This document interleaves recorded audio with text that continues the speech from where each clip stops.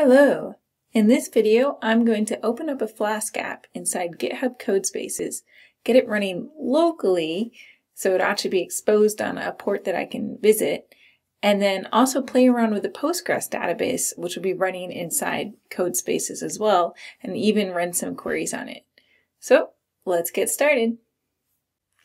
Here I am on the repo for this project. So I click the code button and then click Create Codespace on Main. That means it's going to create it on the main branch. And this is where it actually sets up the Codespace. This does take a few minutes, so I sped it up for the video so that we don't have to wait all that time. But what it's doing here is that it is looking at the Dockerfile description, building the Docker image, adding any extra commands on top of that image, installing extensions that we might want. All of this is specified in the Dockerfile and the devcontainer.json. So it is slow the first time, but then the next time that you go into the same code space, it will be much faster. So here we are in the project, and you can see all the folders and files for the project. To remember what we want to do, we can open up the README and look at the instructions and see the first command is to do a pip install of the requirements. So I try to copy and paste it. Now, at least in the Edge browser, the first time I copy and paste inside a code space, I do have to give permission. That might depend on the browser. Once I've given permission, then this particular code space, I can always copy and paste in it. So now it's installing this requirement. So we can see it's installing Flask, it's installing SQL Alchemy, it's installing Alembic for migrations.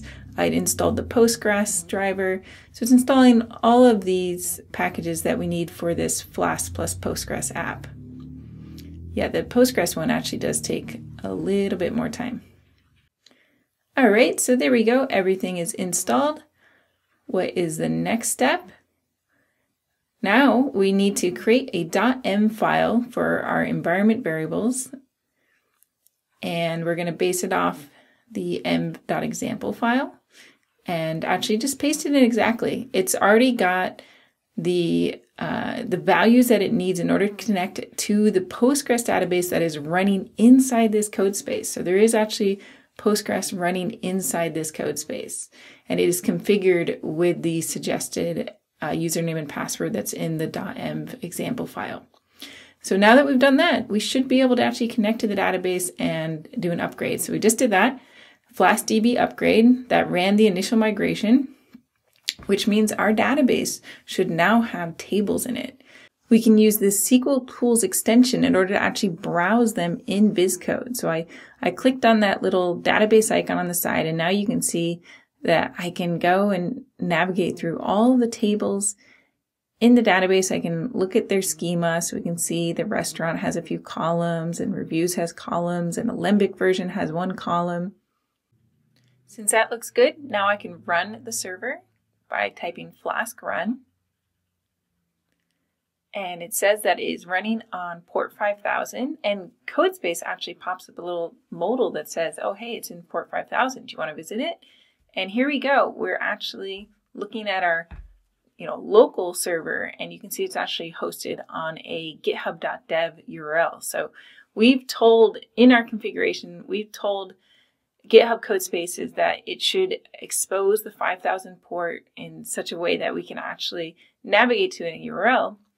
And by default, this is just for us to be able to navigate, but there is actually an option where you can change the port visibility. So if you wanted to be able to share this with somebody else, like a teacher or a student in a class, you could ping them the port URL, and that would work as long as the Codespace was running and the Flask was running. So really cool for being able to test things out. All right, so now we can see the HTTP request that happened, and we can even use the SQL Tools extension to do queries, because now there should actually be data in the database, because I just added some restaurants to there. So if we run select star from restaurant, we see that restaurant that I just added. So this is I think really cool, just how easy it is to work with the Postgres database inside this code space. And here we can see the review that I added. These are two related fields. We can also see the query history. Now let's try making a change to the app and seeing if we can update it in real time. So we'll just add some exclamation marks here and save, and then go back to the website and reload. And there we have it, the exclamation marks. So we can also get live updating of the Flask app, and that is amazing for development. So now you might be wondering, how does this actually work? How did we run a Postgres database inside a Codespace? So I'm going to dive into the files that make it possible. I'm going to start by showing docker-compose.yaml because that's what ties together the Python container with the Postgres database. So you can see it defines an app service, and that app service is built with this Dockerfile. Let's take a look at that Dockerfile. This is built based off of a standard Python Docker image from VS Code, which has some useful tools. It has the Azure Dev CLI, and then it has a Postgres client. So that's really helpful because that's how we can interact with Postgres. Going back to that service definition, we can see some arguments that we pass to it, some indication that we're going to be working with a volume, which is our Postgres DB, and a network mode, which enables us to communicate with that DB. Then we define the DB. It uses a Docker image, that's the official Postgres image.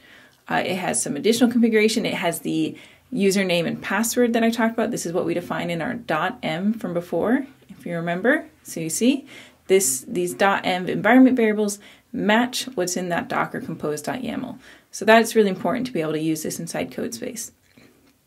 Now we can look at devcontainer.json, and this describes more additional information. So it points to the Docker Compose file. So this is the first thing that GitHub Codespace looks at. It actually looks at this.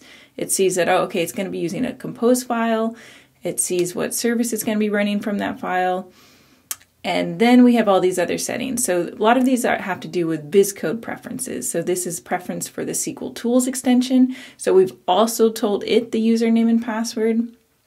And then we also have a bunch of preferences for Python linting and formatting, and those are quite standard. And then in the extensions, we have the SQL Tools extension. So this is really important. This is how I was able to actually run those queries and browse the database. And finally, in forward ports, we forward both the Flask and the Postgres port. That altogether is what makes it possible to be running a Flask Python app with a Postgres database inside GitHub Codespaces.